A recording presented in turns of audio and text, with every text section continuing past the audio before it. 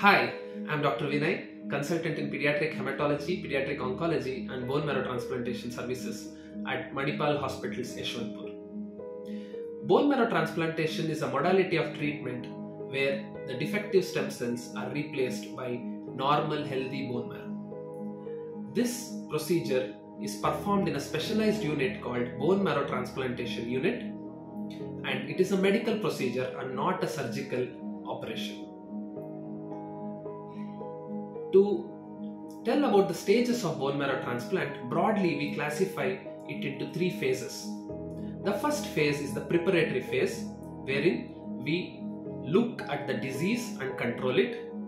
We evaluate the patient and make him prepared for the bone marrow transplant, and simultaneously we will look for a suitable healthy donor, wherein we do some specialized tests like HLA matching. In the second phase, the patient is admitted to a bone marrow transplant unit.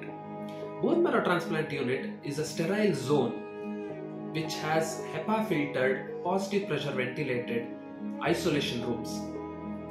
The patient needs to be nursed here for about 3 to 4 weeks because he is at a high risk of infections.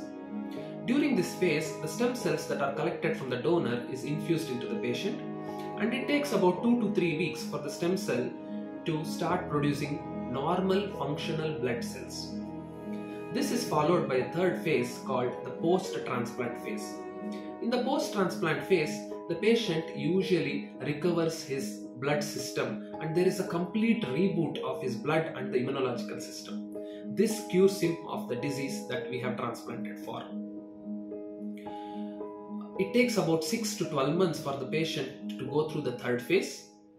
However, the patient need not stay in the hospital during this time. During the entire procedure, the patient may be admitted for about 4 to 5 weeks in the bone marrow transplantation unit. The preparatory phase may last somewhere between 1 to 3 weeks, and the post-transplantation phase about 6 to 12 months. The patient may have to stay closer to the hospital for about 3 months during this time of treatment. Thank you.